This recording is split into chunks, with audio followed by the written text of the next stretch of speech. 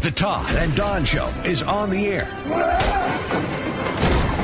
You can join Todd and Don at 836-0590.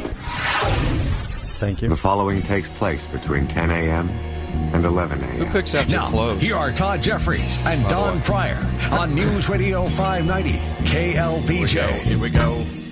All right, we got a warning. We have a serious problem in the making. Go on.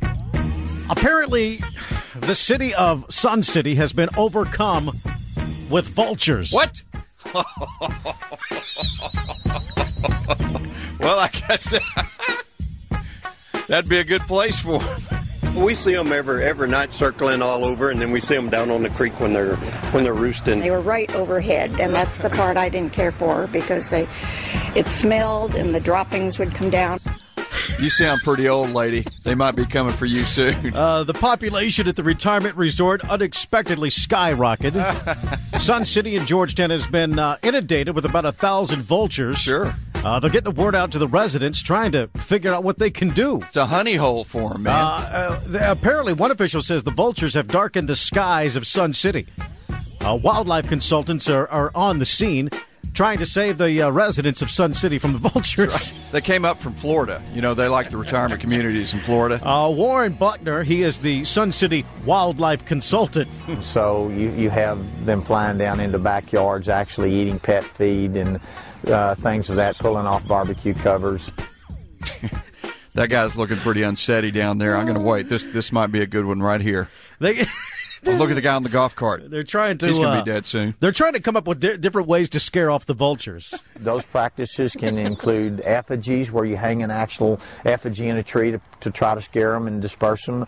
We use noise, propane cannons, pyrotechnics. The trick is to find that harmony that we can all coexist in, and sometimes in communities like this, it's a real challenge to be able to come up with that harmony. The trick is to be young and not die. Some residents fear the birds will contaminate the local water supply.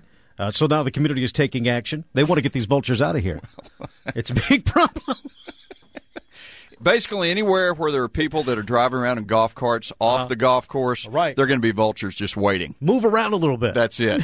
Just keep moving, folks. Keep moving. Chris and Leander on the Todd and Dodd Show. Hey, Chris. Hey, guys. You know, I heard this story, and I automatically thought of those dogs that are in those hospitals that can sense cancer. Yeah. I wonder if these birds have any kind of fifth sense where maybe these people should look at this as a blessing. These birds are telling them who's going to go next. It's those 55 and over communities. Here are the phone numbers. They love the smell. 836-0590. Pending. Toll free 877-590-5525. Death.